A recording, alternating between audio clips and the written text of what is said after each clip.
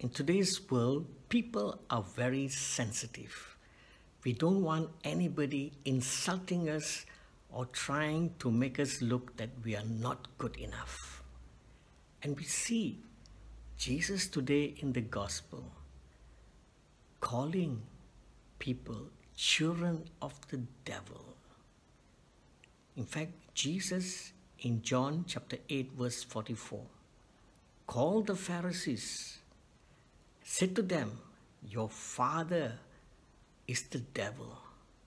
He is a liar and the father of lies." So what does it mean? Well, first of all, as we read in the gospel, first God planted good seeds, the children of God. So God created everyone good. But somebody becomes the children of the devil when they allow themselves to be controlled by the devil, by the lies of the devil.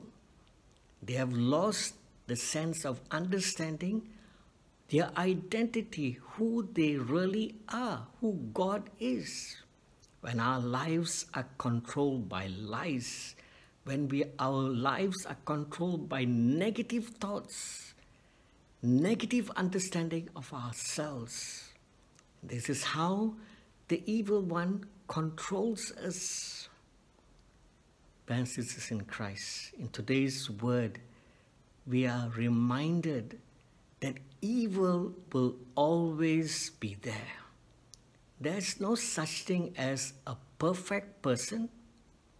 There's no such thing as a perfect marriage or perfect church or perfect world. Right from the very beginning, even though God created everything good, but evil has come into this world and is controlling us. So the choice before us is whether we want to continue to be a sinner or we want to be a redeemed sinner. A sinner is one who's controlled by the evil one, controlled by lies. My sin will never be forgiven. I've done something so bad, I'm gone forever. My life is hopeless. Whereas a redeemed sinner knows that God loves that person. Jesus has died for that person. And now he lives a victorious life.